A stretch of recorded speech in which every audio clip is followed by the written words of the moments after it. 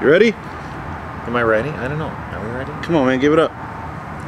Hello, everybody. I'm Chip Walton, the social media manager for Summit Brewing Company, sitting here with Jeff Williamson, the brewer of Unchained 14 Biere de Garde. Not to be confused with Biere de Garde. Jeff, tell us about this excellent beer.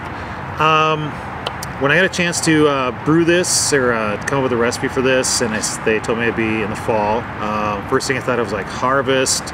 I wanted something hearty, kind of malty. So I thought a couple different things, but the one that kind of shone through the most to me was the Biere de Garde. So it kind of came with a recipe that's got a nice malt character to it, and the aroma, a good malt backbone, and then it finishes nice and dry, so it's not overly sweet. It's going to kind of pair well with a lot of things that go with the fall, roasted meats, and sitting outside on a nice fall day like today. And I don't know, bonfires, hanging out with your family and friends. It's just over 7% alcohol, so again, nice and kind of warming, kind of keep you warm on the inside as it cools off outside. The Biere de Garde is a French farmhouse ale. It's kind of really literally means beer for keeping.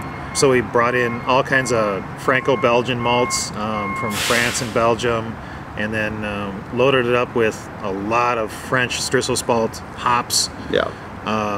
They're low alpha acid, and so we are using well over 100 pounds in each brew just to kind of get our IBUs up.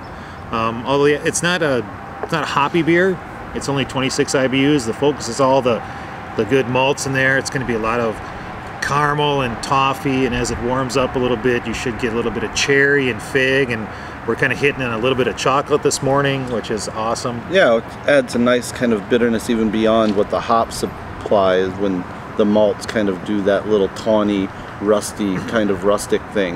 Yep. It's your first Unchained.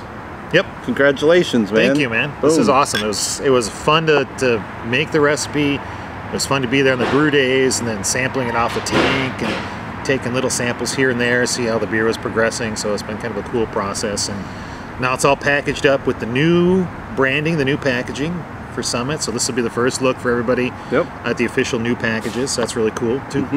The idea with the new Unchained packaging is every new batch, not only will the glassware change according to what we consider appropriate glassware, but the color as well.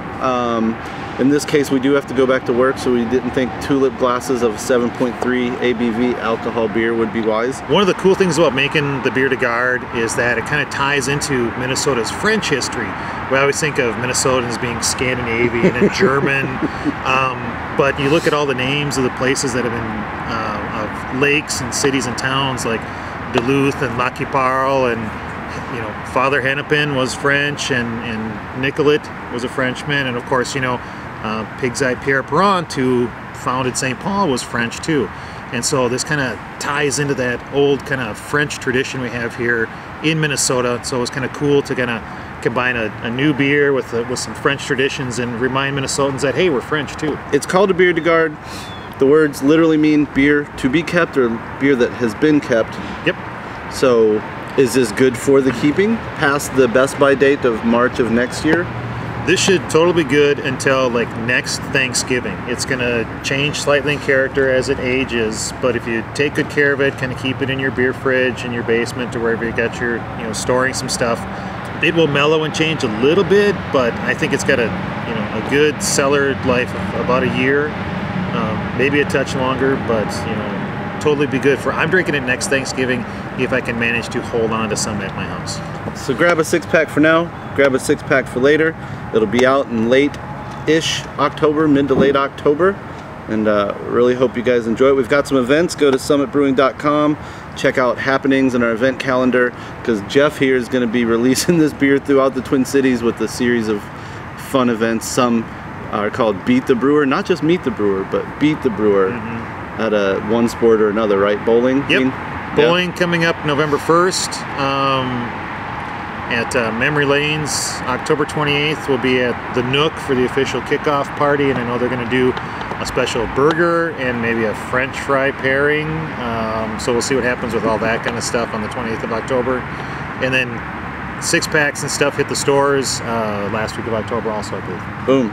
C'est la vie. Biere de Garde. Cheers. Cheers.